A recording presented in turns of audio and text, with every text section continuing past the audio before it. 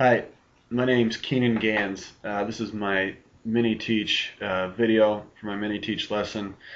My grade level is kindergarten. I chose that because that's the internship I had, and I wanted to do something that I knew would be relevant to that age level.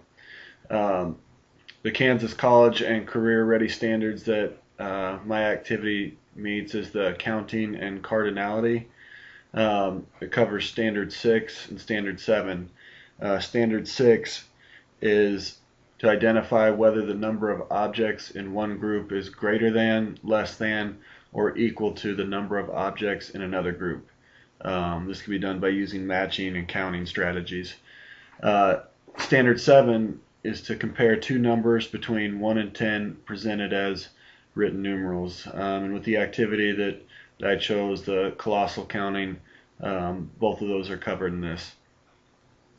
My objective is students will compare numbers and their differences at a rate of 4 out of 5 times.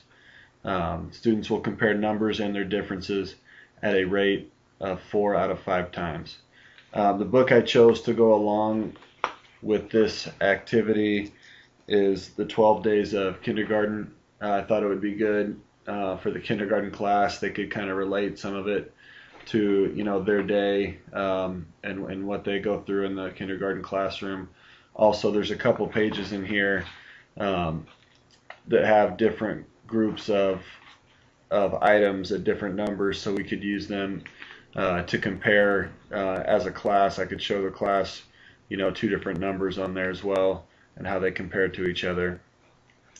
The manipulatives that I use in my activity that come out of our kit is a number cube, and then you need 40 pop cubes per group, and a marker or button, some kind of little game piece for each student to keep their place on the colossal counting activity sheet. And this is the lesson I chose, the colossal counting, and this is a look at the activity sheet. You can see there's a bunch of numbers here, and students basically roll the cube, and however far they get, if they roll down to here, say they roll 4, so they're going to move 4 spots right here, and it's got a 3 on it. So the number on the cube doesn't matter as much as the number in the block there, and then they would then take 4 of the pop cubes from there, and then it would be their partner's turn. And that's how they accumulate the pop cubes, and then have to compare numbers with what their partner got. As far as the outline of my activity and how it would go, I would start by reading that book aloud to the class. Like I said, we'd use a couple of the pages there to compare numbers, talk about the differences and whatnot, and we'd discuss the numbers and the pictures in the book. Some of the questions or essential questions and statements that I would use beforehand. Compare is one of my vocabulary words, so we would use that word in one of the questions. I would ask what that means. We would talk about it, and that way the class would get a good understanding of what the word compare means and what we mean when we say compare two numbers to each other. Once we did that, I would ask the class to compare a number of their choice to today's date. And since this was written for October 6th, they would be comparing a number of their choice to the number 6.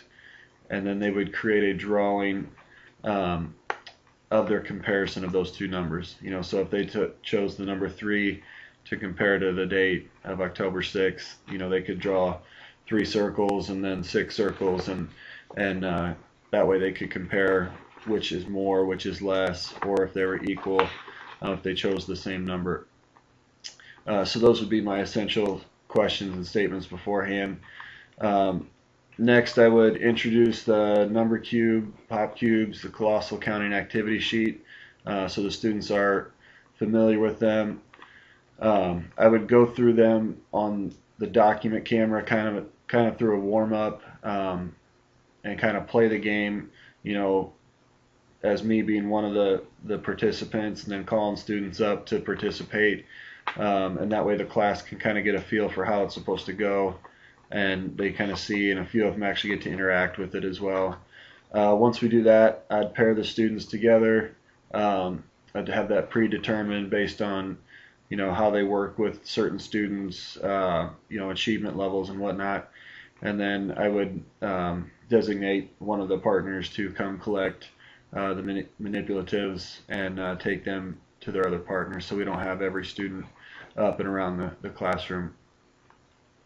Then I would have the students get going on their own on the colossal counting, practicing for a couple minutes. I'd be around, probably going to be a lot of questions at first on this. So this is really just a chance for them to kind of play real quick, play with the pop cubes, the number cube, and get a feel for the game. And then, if I notice anything that's not going well or they're not understanding, we'll revisit it. I'll talk about it. And then we'll start, kind of the real game, where they're playing it against their partner, and go from there once I feel like the class has a good understanding of it.